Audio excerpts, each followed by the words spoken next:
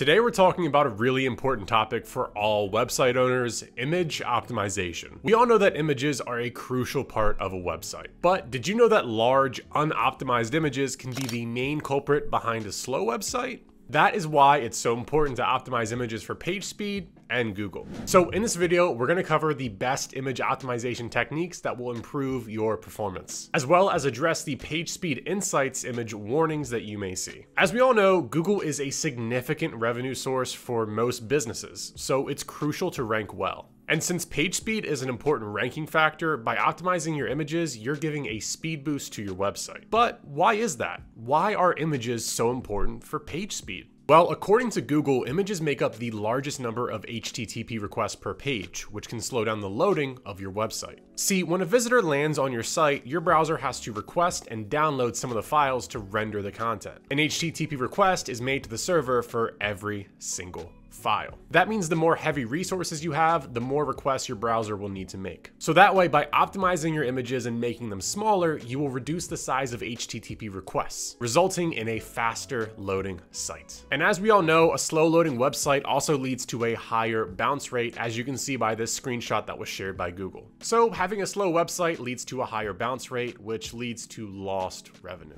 Now let's talk about the impact of images on Google PageSpeed Insights. PageSpeed Insights is a tool powered by Lighthouse that analyzes the content on a web page, including images. And it's important you note there are two page speed metrics impacted by images: the largest contentful paint and the first contentful paint. First contentful paint is related to the first text and image elements being rendered to the screen. Largest contentful paint marks the point when the main content has been loaded. By the way, if you want to learn more about these metrics, we have a video breaking down the core web vitals where you can learn even more. Now, let's go over what page speed recommendations you will see related to images, and then we're going to cover how you can actually fix them. Number one is to serve images in the next gen formats. Google recommends converting images to Webp or AVIF because those formats offer better compression than JPEG or PNG. Compressing images also means faster downloads, less data consumption, and an overall faster site. In the example we have on screen right now, I could save almost 135 kilobytes by converting my JPEG image to Webp. Number two is to efficiently encode images. Efficiently encoding images means reducing an image file size while still maintaining great quality. If the potential savings are 4 kilobytes or greater, Google will automatically flag the image as optimizable. 3. Defer off-screen images. An additional way to optimize images for performance is to defer off-screen images and apply the lazy loading script to the images below the fold. The goal here is to prioritize the critical resources first and load the hidden images later. Number 4, properly size images. Another recommendation you may see from Google is to properly size the images, especially when serving them on a mobile device. In the screenshot I'm showing you on screen, I could save 50 kilobytes by resizing and optimizing my image for the mobile devices. Number 5, serve static assets with an efficient cache policy.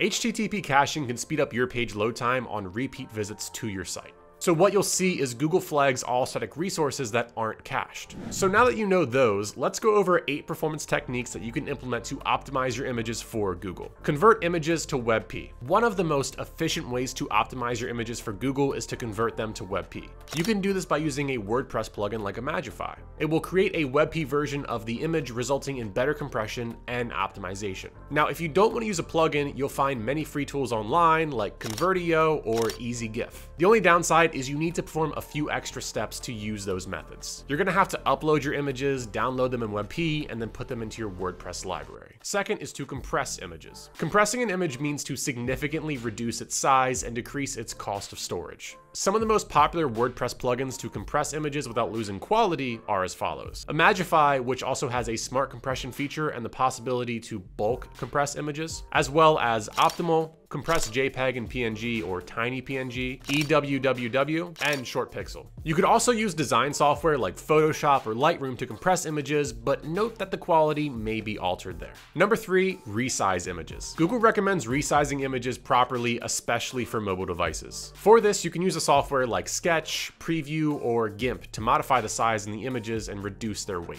Going back to a plugin we talked about earlier, you can also use Imagify to resize larger images. There is even an option to automatically optimize the larger images as well. Number 4, set image dimensions. PageSpeed suggests setting an explicit width and height on image elements. The reason why is to reduce layout shifts and improve the cumulative layout shift metric, which is another core vital metric. To set an image dimension, make sure that your width and height HTML tags have a value as shown on screen. Number 5, implement lazy loading. Lazy loading is one of the most efficient ways to optimize your images for Google and performance. Why?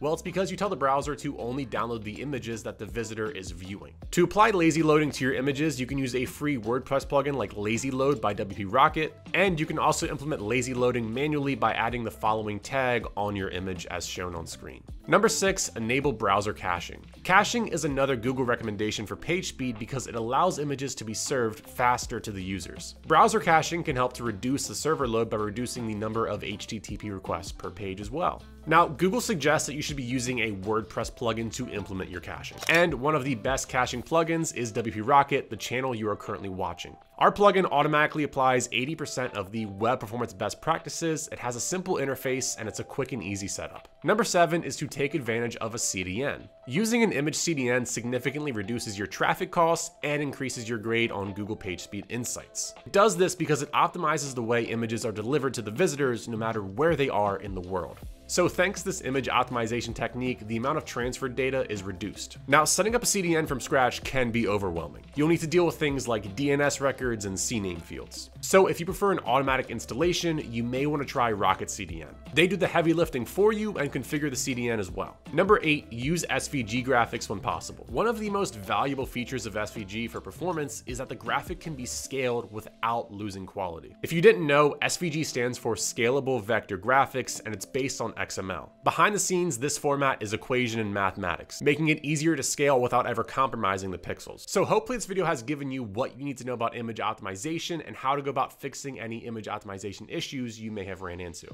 And as we mentioned before, the plugin Imagify can help you out with a lot of these issues you may face. Now, if you found this video helpful, please make sure to like, comment, and subscribe. It really helps the channel. And also, like I said before, if you want to learn more about the core vital metrics, check out this playlist right here. Goodbye and have a good day.